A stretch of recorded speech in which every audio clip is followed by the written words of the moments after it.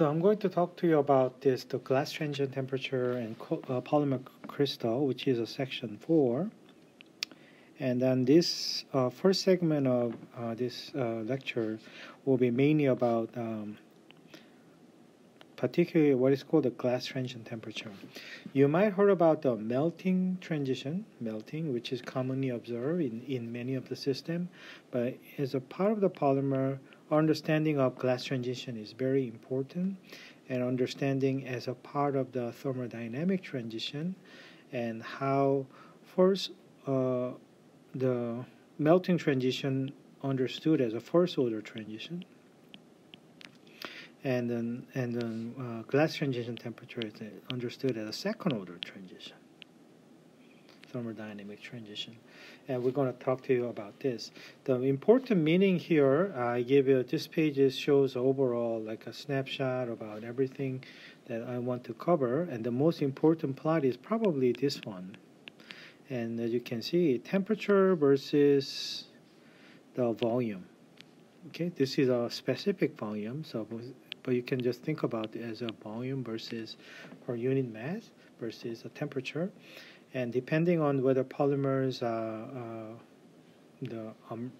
undergoes a melting or glass transition temperature, this behavior is more like a melting. And this temperature, this curve is more behave like a TG, and this graph is a little bit more kind of complicated, so I would give you a more simpler version of that. And also understanding the meaning of the glass transition temperature as a function of molecular weight, and also when you use the copolymer, changing the copolymer composition, how you're going to change the how the copolymer TG, glass transition temperature, depends on the composition.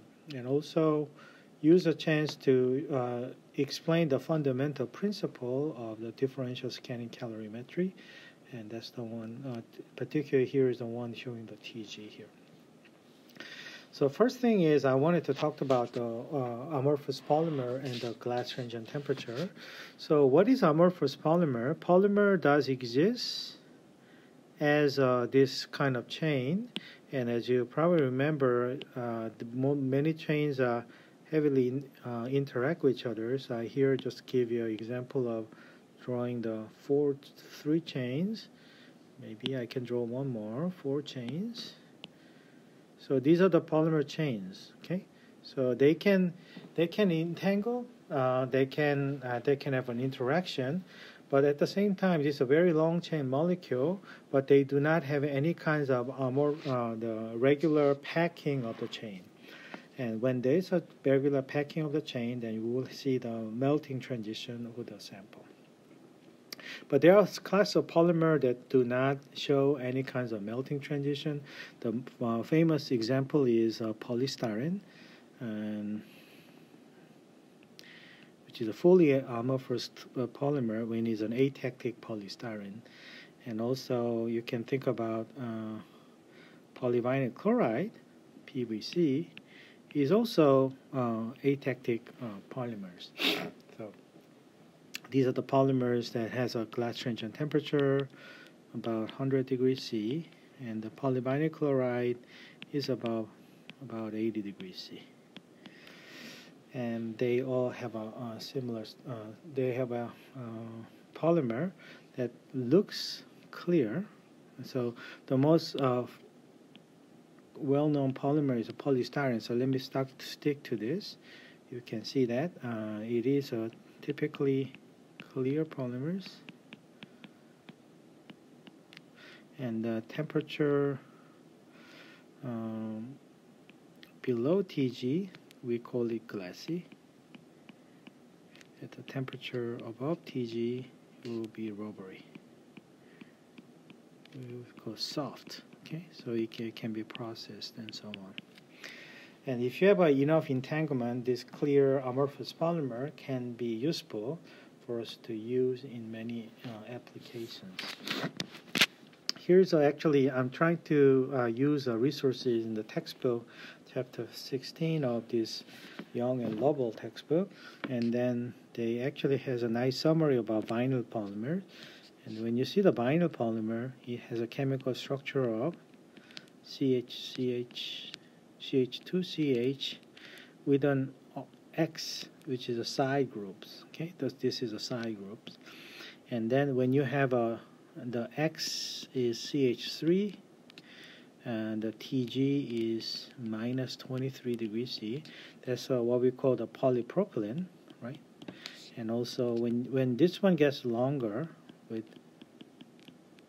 this is a sort of now you can start to develop some visual understanding. The TG goes down. So the molecular chemical structures of the side group can give you insight of this. When you have this one, even CH2CH with branched chain end, people find out this one is 30 degrees C. So that's the longer the aliphatic chain it is, the lower the glass transition temperature is going to be, and the chains likes to have an extended regions of flexible rubbery chains. So another concept that you might want to compare is when you have something looks like this bulky aromatic group, and that's a TG is 100 degrees C. So you can certainly relate that into something as bulky side group, make the chain more to be glassy and rigid up to a higher temperatures. And then this one is PVC, and this is a PVOH, polyvinyl alcohol. This is a polyacrylonitrile, PAN. And they have a pretty high TGs, and these are all having a good polar bonding, such as this. But there's no like a golden rule that you can almost have a prediction on what's the TG of this any polymer should be, and then that's still you have to really go and measure the temperature of glass transition using thermoanalysis technique if you have made a new polymers. Figure 16.1, actually this author is pretty big on the X-ray scattering, and then if you shine the X-ray, this is what we call the amorphous halo. Okay, so amorphous halo is a polymer. When you have a polymer do not have any structure, but still the X-ray scatter based on the average distance between the chain and as a basic distance. So this is an amorphous halo patterns. Okay, actually I was checking the amorphous halo patterns, and the amorphous halo is give you some idea about average distance. So this is quite, in a way, broad, as distinct from the usual wide angle BROAD, broad peak from the amorphous. And this is quite broad compared to the crystalline polymers, which have a much more regular rays, and the peaks are a lot sharper, and there are many multiple peaks corresponding to that. Okay, so I will give a start the example, and then the next step, I'm going to talk to you about the polymers volume change as a function of temperature. So still, it's a good idea for you to think about. There is a certain characteristic temperature called glass transition temperature, and below which polymers are glassy, above which we call the rubbery. Okay, it's this temperature. So, and that's just a physical property, one of the map. And also one thing to note is always TG is lower than TM. So if polymers can have any, the polymer can have both TG and the TM for semi-crystalline polymer.